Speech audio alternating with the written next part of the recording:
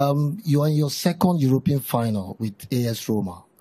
First, how does it feel to be in your second final, considering the club's history, I beg your pardon, and your history?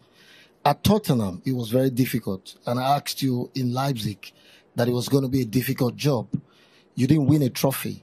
Now you're winning in Rome. What are they doing in Rome that is different from what they did in Tottenham or at Tottenham? In Roma, they didn't sack me before the final in Tirana. And in Tottenham, they sacked me before the final at Wembley.